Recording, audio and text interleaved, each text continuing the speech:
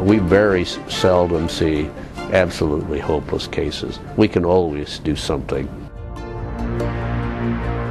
We decided this was an important area for us at the University of Nebraska to focus on. And with that in mind, we've set together over the last almost 40 years to put together a comprehensive liver center that focuses on the needs of our patients, not only locally and regionally, but nationally, to diagnose and treat and put together in a comprehensive way the approach to liver disease, encompassing internists, hepatologists, pediatricians, surgeons, radiologists. This is a multi-specialty disease and large issues in many ways, but it really starts with a one-on-one interaction with the patient. It comes down to how easy can we make it for patients to come here to be evaluated and in some instances treated for liver disease, and then go back to their community, to their physician, to their family, feeling that they've had the best and have been around the best. And the university has, and the medical center and the hospital have put together a plan over the last, particularly in the last 10 to 15 years, that has made this much easier. For example, this is a big medical center with lots of buildings, and has grown a bit like Topsy over the last 50 years. So we've made it easy. We have detailed maps that tell people how to get here, where to be in our clinics.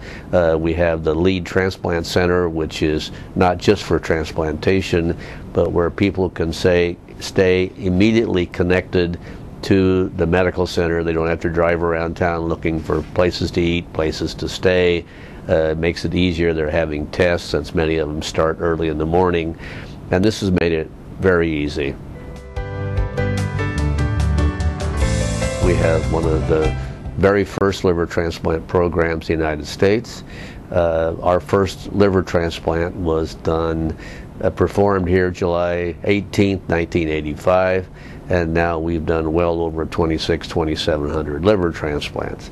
We were the second or third program in the United States, and it has been one of our it's been one of our pride possessions, if you will. This is one of the things that has helped transform our medical center into a major medical center in the United States. Liver disease is more than transplantation, and the vast majority of patients that I see end up having relatively simple problems that require a matter of a careful history and physical, and some very carefully chosen liver tests and imaging studies, maybe consulting with some other physicians, and then they can go back and be cared for easily at home. As you all read in the papers, there's an epidemic of obesity. Perhaps 24% of the population in Nebraska is overweight. This is true for the nation as well. So we see lots of patients who have fatty liver. Now, most fatty livers can be well controlled with diet, exercise, and never progress. But maybe 10 to 15% of patients can develop serious fatty liver, what we call fatty hepatitis, and they can end up with cirrhosis even. This is a major area of concern for us.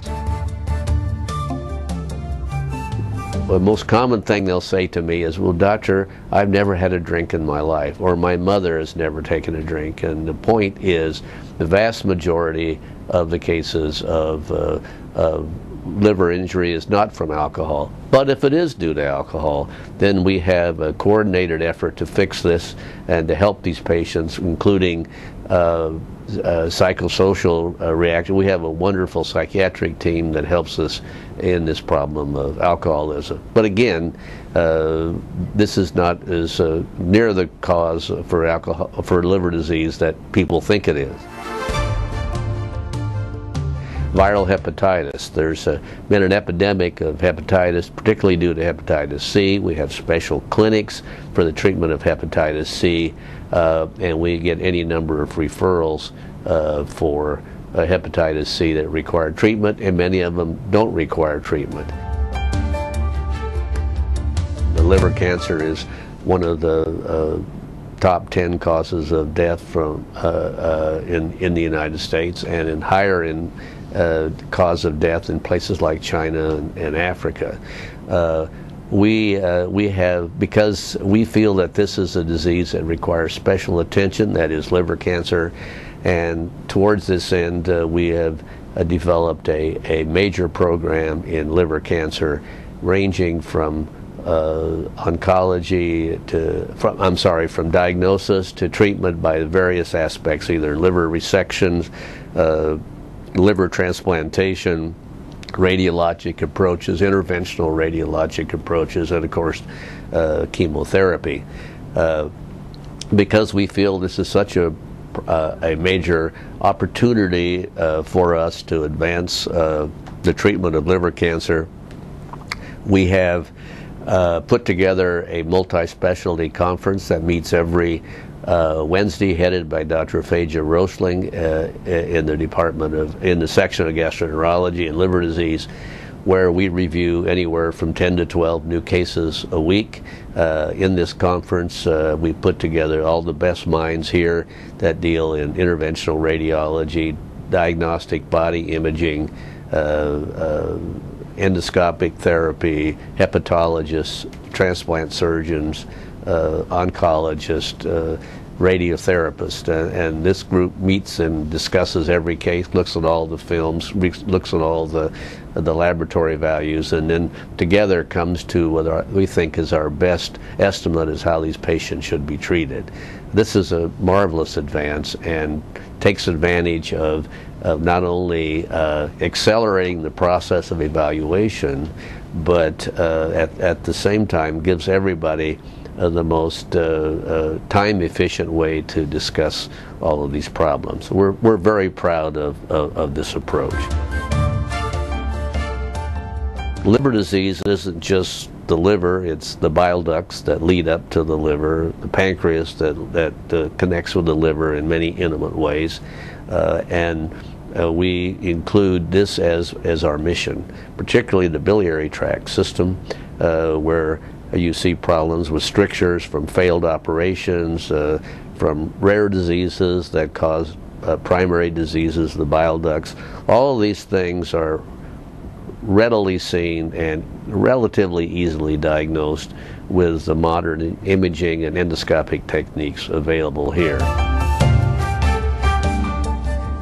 We do this in conjunction with our referring physicians, so that things that can be done elsewhere, we do this. We're not in competition with everybody else, but we view ourselves as a resource for the state, the region, and nationally. And we're very proud, I think immensely proud, of the contributions we have made and are making in the understanding and the diagnosis and treatment of liver disease.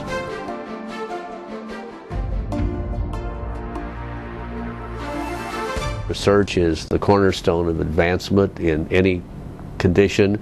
We have very active research programs at the University of Nebraska and the Medical Center, not only in viral hepatitis, but alcoholic liver disease and fatty liver, in the various aspects of liver transplantation, among other specialties that intersect with us.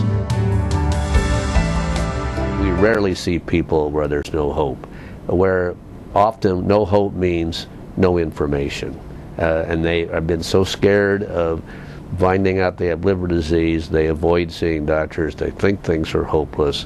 They may have been talked to by a neighbor or someone else that said, well, that's it, you've got bad liver disease, when in fact we very seldom see absolutely hopeless cases. We can always do something.